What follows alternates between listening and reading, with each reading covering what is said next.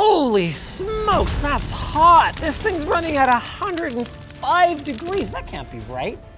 Ow, dang it, that cannot be good for it. SSDs are supposed to have 3 major benefits over mechanical hard drives: performance, longevity, and of course, efficiency. So how is it that we've come to this? A water-cooled SSD.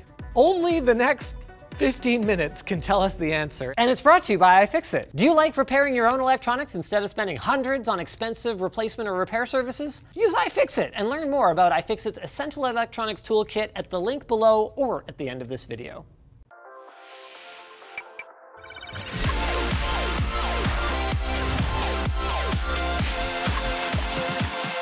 I guess step one is to open this thing up and see what the heck is going on here. You know what's funny is the thing is we actually did water cool an SSD, coincidentally, one of Corsair's, about a year ago with fascinating results. What's most fascinating about those results is that Corsair presumably watched that video and then came out with this. This is the MP600 Pro. Not only does it feature water cooling, but it can actually be plumbed into your custom liquid cooling loop, meaning that this thing should be the coolest SSD on the market. There we go. Thermal pad, nice copper block. You won't get any corrosion from adding aluminum parts to your loop. No actual fins or anything on the inside surface of the block. I can see in there. You've got a Phison E18 controller. It's a nice high-end controller, PCI Express Gen 4.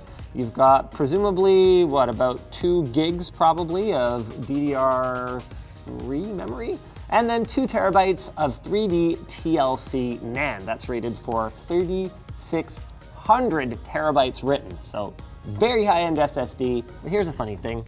The heat spreader that goes on the bottom side of the drive, okay, so it's got thermal pad there too for the RAM chip and then 4 NAND packages that are back there. That one doesn't actually connect to the water cooling thermally in any way. But there could be a good engineering reason for that. You see, there's conflicting evidence out there as to whether or not cooling the NAND flash is actually beneficial. The old wisdom, back when we made our original video, was actually that cooling it could make it not last as long. But then there's new research that seems to indicate that going too hot could increase errors, and basically just the cooler the better may be true, like with pretty much any other integrated circuits. Of course though, even if cooling the NAND is good, the hottest component on this device is absolutely this controller. And that's the one that if it goes too hot is going to affect our performance. So that's what the water block's attached to. Let's go ahead and reattach it, shall we? Now this is a little awkward. In order to install our water-cooled SSD, we actually have to remove this chonky heatsink with sexy RGB on it and this thermal pad and put them here, so that we can have this here. Oh crap, I put the water block on upside down. Up till this point in the video, we may have actually been very unfair to Corsair. Something neither you nor I considered is that on most motherboards, the highest performance M.2 slot is actually extremely close to the CPU socket because it has to be connected directly to CPU PCIe lanes. What that means is that it also happens to be directly behind the super hot backplate of your graphics card. This thing might need water cooling more than we thought. No. Well, no. You know what? Let's give it one fan. You'd be fine. Let's give it a try. Let's give it a try. So we're gonna run a control, okay, with just the SSD, with just the heatsink on it, and see if it slows down under a stress test. Ready? Go! It's going now. Hey, there it goes. All right, we got total activity 100% on our drive. He's ramping up, boys. Wait, holy shit balls. We have a Core i9-11900K pegged at 90% usage, just sharding data onto and then reading it off of this drive. Oh yeah, the test that I made up slams it. This is not what we expected to happen. You can see this red line here is from yesterday. The drive went, whoa, it's so hot in here, and thermal throttled. And today, thanks to our magnificently, you're welcome, air-conditioned warehouse workspace, the drive did not actually reach the 70-degree thermal throttling point, making it only to 68? That's not nice. Remember how I mentioned before that one of the challenges for an SSD sitting right there between the CPU and GPU is that when you're gaming or doing anything else intensive, it could heat up even more than it otherwise would? Well, we're just gonna run Furmark and we're gonna try this again. Good luck, everyone. Something to note is our curve might look a little bit different this time because we didn't let it cool all the way down because we're trying to thermal throttle it. That's the whole point. Well, that's just great. We peaked at 79 degrees and definitely thermal throttled, but we thermal throttled like to hell and back. We went from almost 2 gigabytes a second to 1 gigabyte a second reads. That's good. Hypothesis proved. A GPU being nearby is bad and it can thermal throttle. All right, well, let's add water cooling. Of course, depending who you ask, there's a lot of different ways that you can water cool a product. Remember back when I got that water cooled kit of memory that just had water in it, but it wasn't actually circulating? Well, I have a theory that we could actually get away with doing something similar here. Just filling the SSD with water and then sealing it up. In a nutshell, what we're doing by throwing water in here is we're adding kind of thermal inertia. We're making it so that when the drive is under heavy load, let's say we're editing 12K video or something like that, it takes a lot of thermal energy for that water to actually change its own temperature, because water's awesome. Thank you, water. You're amazing.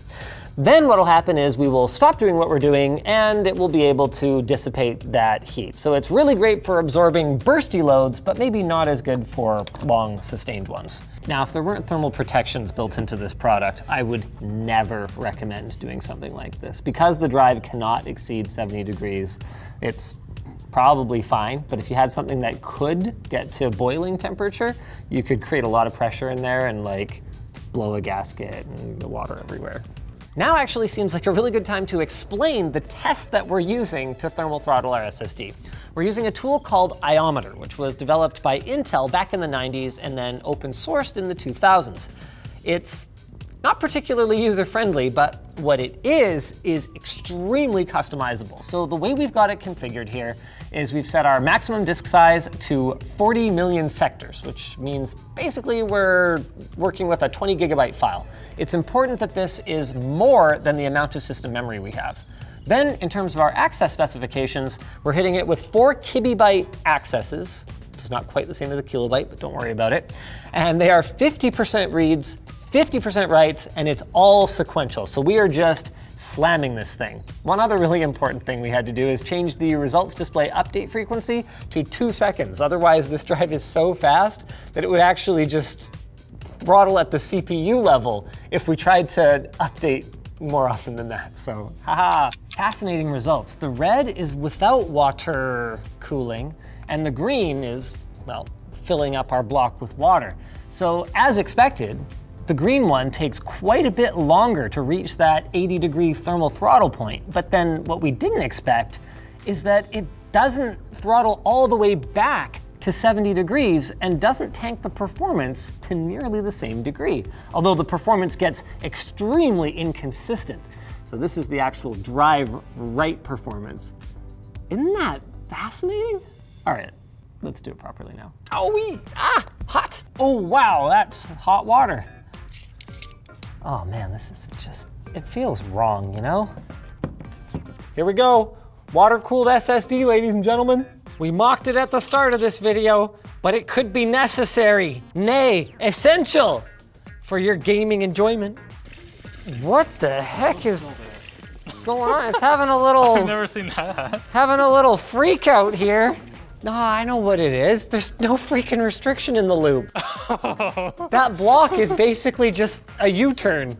Like it's not, there's no micro fins or anything like that. You could get really high flow rates through a single component loop, but these days, everything, CPUs, GPUs, they've got these like impingement jet things, these little micro fins that are hard for the water to get through. So you never see stuff like this anymore. I hadn't seen anything go like this in years.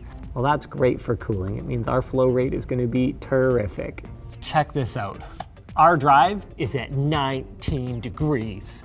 19 degrees, ladies and gentlemen. 60 minutes? Sure. Okay, what do you think? Is it gonna throttle? there it goes.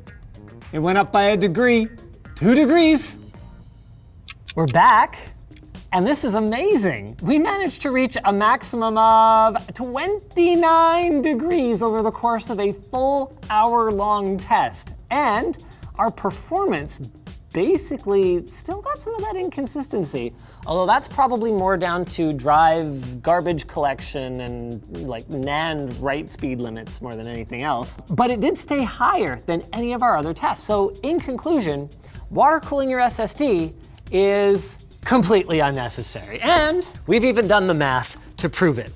The thing is, under normal circumstances, it is conceivable that your CPU or your graphics card could be 100% loaded for extended periods of time, whether you're gaming or running some kind of render or simulation. So when we test those components, that's why we hit them so hard, to ensure that they won't thermal throttle under those conditions. But with an SSD, you normally only hit it with very short, bursty loads at a time. And when I say normally, I mean almost always, outside of industrial or server applications. So get this, at the speed of this drive, which it's writing at about 2 gigabytes a second this entire time, it would manage to write over the course of an hour. Actually, you can see it. Hardware Info has done the math for us. It has written a total of 22.8 gigabytes just running this benchmark.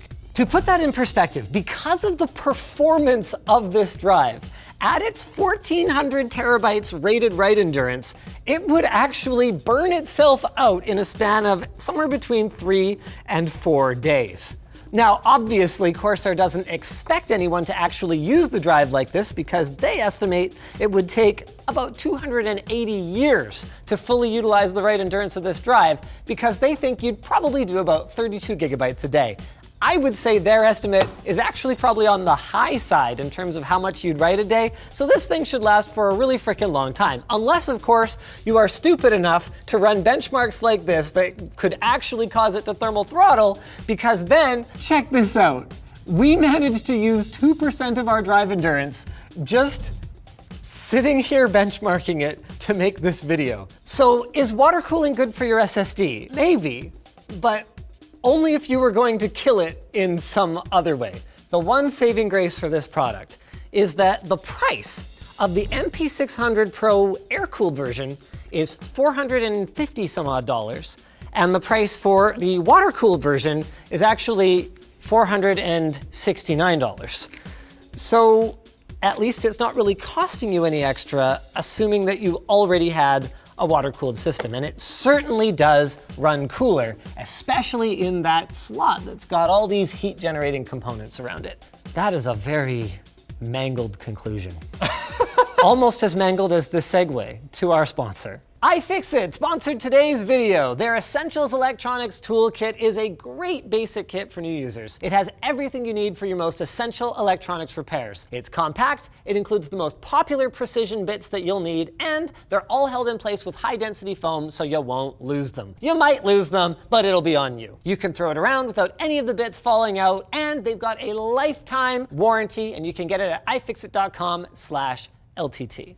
If you guys enjoyed this video, maybe go check out the one where we water cooled an SSD, but we did it our way, the jank way. This is actually like kind of pro. Like, it's pretty good. I'm kind of sold if it's only like a $15 adder. You do have to buy fittings too, though.